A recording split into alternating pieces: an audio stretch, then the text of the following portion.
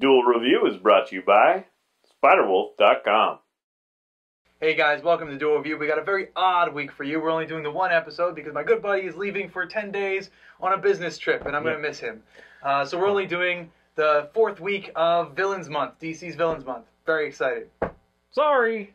I'm RJ. And I'm Nick. Let's get to it.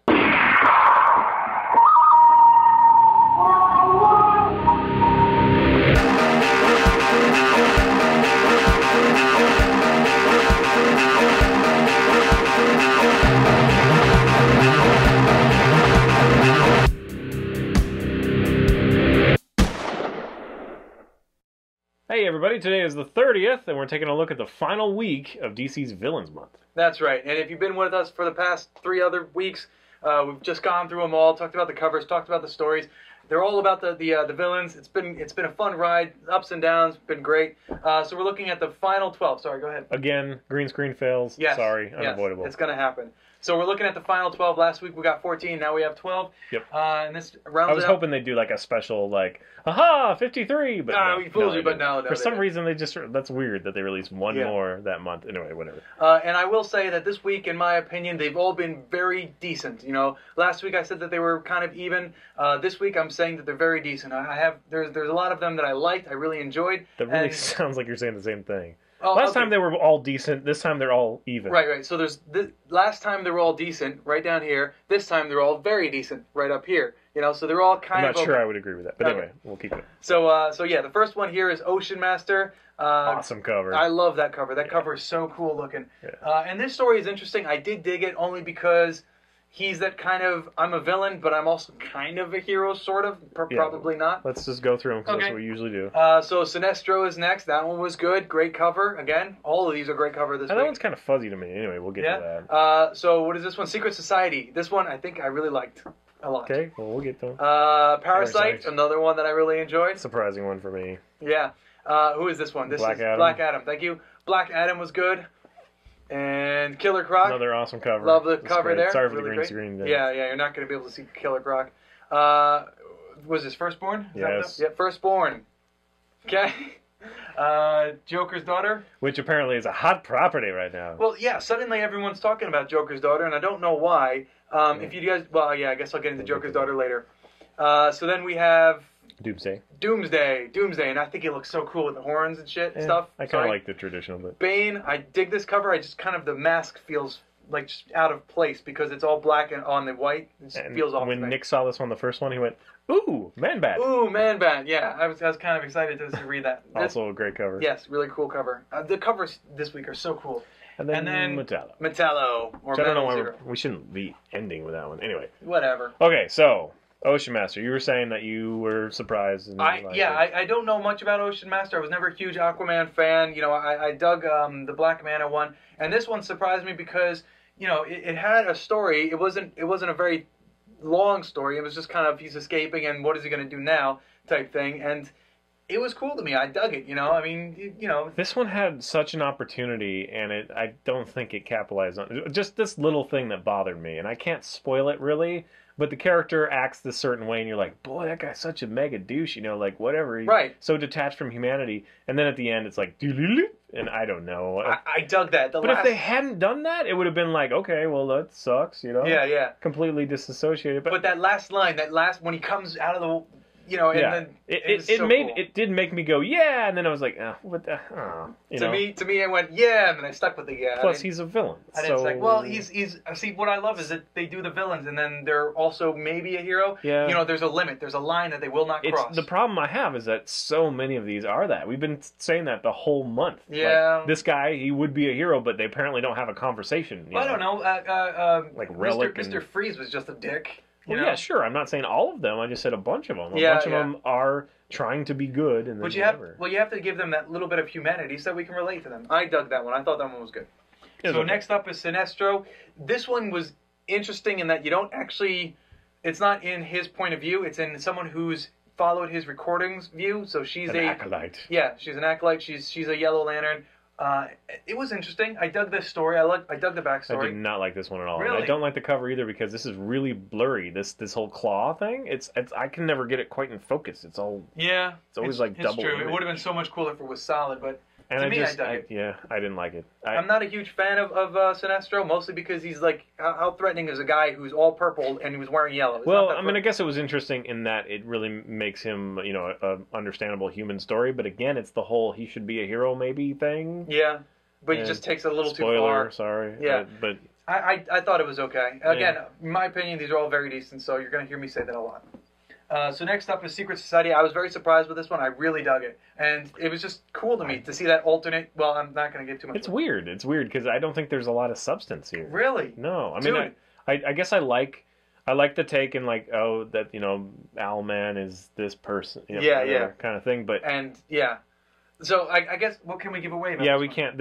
This one you need to read if you're interested in Forever Evil. Yes. And we should just leave it at that because it does have enough spoilers. We can't really talk about it without spoilers. So it is interesting. I just thought they had more of an opportunity that they didn't necessarily capitalize. I think they did very well with this. And the cover is probably the most boring of this batch to me. I mean, I like the reptile dude. He's got some depth, but yeah. I mean, but saying Actually, that, all of these characters you don't see. They're not in the book. Not one of them. yeah, you see him in the background. Oh, you do? Yeah, the cyborg cyborg guy. Yeah. Anyway, but yeah, again, yeah, all these covers are awesome. Yeah. Really This cool. batch is awesome. Last batch we had like Dial E that was kind of like me. Yeah, These yeah. are all awesome. Parasite. I was very surprised about this one. I really dug this one. This is fun. The punk vibe that was in there, I just totally got. I was like, hey, yeah, this is doing it for me. I was very Big surprised. pink dude with these crazy symbols in the background, whatever. No, yeah, it was fun. It was good. It was really cool. I liked it. And the again, cover, for a big dude, you know, you'd think it'd be a lot of one-dimensional because he's so huge, but they did a really good job of staggering him. Yeah. Some great, 3D. I love that. I love these covers. They're really fun. But yeah, that was a great book. So Black Adam. This one I liked. I did. But it wasn't as great as the other ones. And you apparently don't like it, huh? Don't like it. Didn't Wow. like it.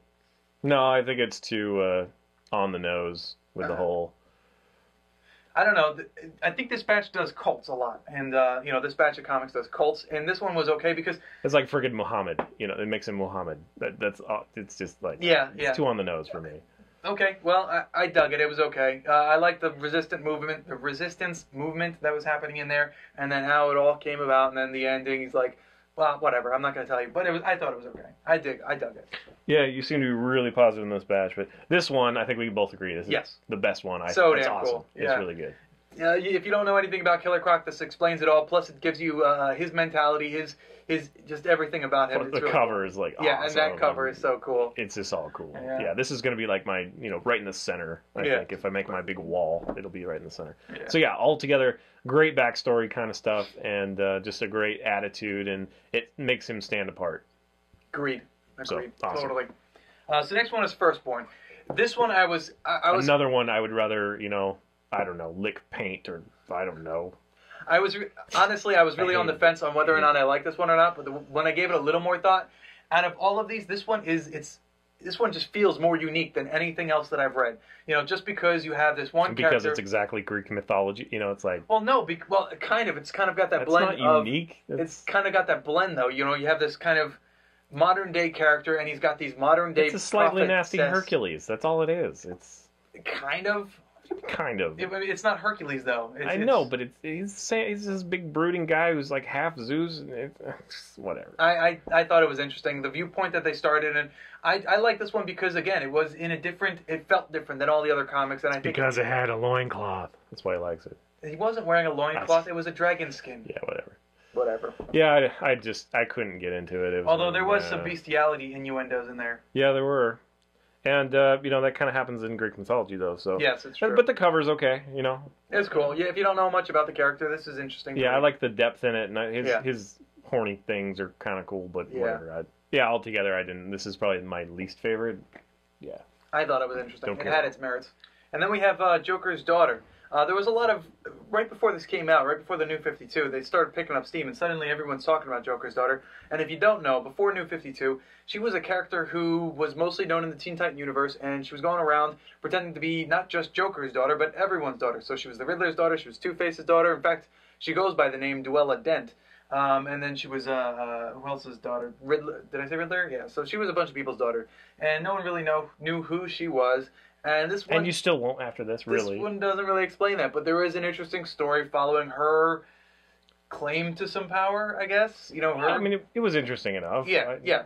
And kind of some creepiness, you know, with the whole face discovery thing. Right. Whatever. Although it was a little convenient. How did that? Whatever. Yeah. Well, no, we know how. Maybe you didn't read the. Yeah, you read the last of the. Whatever. We can't. Let's not spoil it. Okay. It does make sense. Okay. Anyway. I missed it. So yeah. So the cover's okay. It's kind of creepy because you can see her eyes behind the mask. You know. Yeah. And so that's interesting. Cool. I want to know more about the character. I don't, you know, it doesn't really do that to Right. give you, I mean, it gives you a little bit of backstory, kind of a twist or whatever, but we don't know exactly why she's got that point of view, you know, whatever. Right. Unfortunately, with the reboot of the New 52, all the crap that happened in the previous, all the backstory that you already know about, may get thrown out the window, but we don't know. So Yeah. it does have a bit of a origin story in this, so that is a plus. And when I picked it up at the comic book store, she said, hang on to that, because they're already trying to charge, you know, $100 on eBay. Well, not $100, but they are going for like 40. You know, Yeah. people are trying to charge them. So that's true for a lot of these, but especially this one, for some reason, people really dig it. Yeah, it's a solid book. Yeah, agreed. Okay, So next up is Doomsday, and again, I love this look in here, and I really another dug. great cover. I really dug this story because it happens on Krypton. It's kind of got like this weird backstory, but it's like it's like one of those reoccurring tales, like so. Kind of like Battlestar Galactica. I just rewatched all of those, and I was like, oh, that kind of reminded me of that, where it's something happens in the past, and now it's going to be imitated in the future, but we're focusing on what's happening here. And I love the way the costumes look and the backstory. I totally enjoyed it enough. The thing I don't like is that's misleading. It Oh. really has so little to do with Doomsday. Yeah, It really does. yeah. Although it did leave you with a question, which I'm not going to talk about until we turn the cameras off because it kind of gives it away. But there was this question of, are these two people the same? I'm just coming from. No, I don't think so at all. I'm coming from I love the death of Superman. I love seeing Doomsday. You know, hand Superman his ass. It was awesome. Right. And so I was like really looking forward to getting more of that, or more of like how did he get put in those shackles or something. I don't know, but we got none of that. Yeah. But it was interesting. But it's like a Superman book. It's not. It shouldn't be called Doomsday. That's all I'm saying. Like, not really. I mean, there is enough, I guess. He's there. Not really. You see him once. Well, kind of. You get more, I guess, a little bit more of like lore surrounding that sort of Right, thing, and I but it think- really doesn't tie directly to him. I think I like the fact that they didn't talk directly about him. They talked about the lore. I just like Doomsday so much. I really Yeah. wish they had done more. So I anyway, enjoyed it. it'd be great if there was a Doomsday book, but I doubt it. Anyway, yeah, still cool. All right, so now we have Bane, and again, the cover kind of throws me off because the face just seems misplaced. But I really did. I disagree. I love this cover. Yeah. Well, I don't love it, but it's pretty solid. I think, I all of think these are it solid. would be solid to me. It just because the face is still the way it is, it just seems superimposed to me. Just Dude, like there's more that like Dark Side was more than this, like worse than this. Anyway, Yeah, it's true. Whatever. It's fine. it, That's what I do. Just la la la, or just keep talking. You know, sorry. the story is actually pretty cool. I like the story Yeah, because it's all about Bane's following and his need for power and more of his backstory, or not backstory, but more of his characters given away. Yeah, and this is going to be followed up in Forever Evil Arkham War. Right. So I'm really looking forward to that, because I know you said that you didn't care for the Scarecrow one where he's like talking to different villains. They talk about Bane and how, you know, the shit's going to hit the fan when Bane gets there. Yeah. That's what I'm interested in, because Yeah, I love agreed. the Batman villains. So I'm really totally interested in that. So yeah. I want to see his war on the And fact. Croc, Yeah. and I mean, they're all going to be part of that. So I'm totally into that. So yay. War for Arkham is going to be awesome. So, but yeah, it's a good book. I mean, it definitely kind of, I don't know if it, I mean, like reading Nightfall, you get a feel of who he is, but he's definitely been more mercenaried since the movie. Yes. So they kind of are following in that vein, which I don't really have a problem with. No. So that's fine. But he definitely takes it. And yeah, like you said with the Arkham War on Arkham, it's going to be so much Arkham interesting War. because if you got Arkham's War, whatever. Arkham War, I think. Okay, so it's going to be very interesting because you're going to have right now Gotham is split up between the big superpowers, and then underneath you have Killer Croc and his army, and then you have Bane coming in with his army. It's just going to be crazy. Yeah, it's going to be awesome. It's going to be so cool. Okay, so and now then- you have Man-Bat. Ooh! Yes, I did go Man-Bat. Man-Bat because I No, wasn't expecting. Ooh! Man-Bat. I wasn't Ooh, expecting. Man-Bat. Sorry, I it's in wasn't- my head. I wasn't expecting there to be a Man-Bat comic, and I dug this one. I thought it was cool. I mean, I honestly think it's kind of garbage. I really Really? do. Yeah, unfortunately. because what I liked about it is there's two characters. There's Man-Bat, and then there's another character who I can't talk about. And that character, is kind of hooked on something, and then he's like, well, I'm not going to do that, and then he kind of does.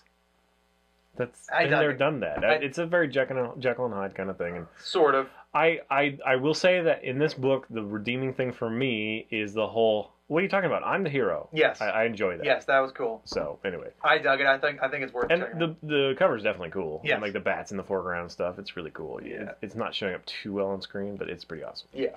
Some of these depths are just great. It's like, you don't feel like you can stick your finger right in there. That's what she said. And then finally... Metallo. And then finally we have Metallo. I dug this one. I thought this one was good, mostly because at one point you have two things fighting against each other. I kind of hate that we're stopping with this one.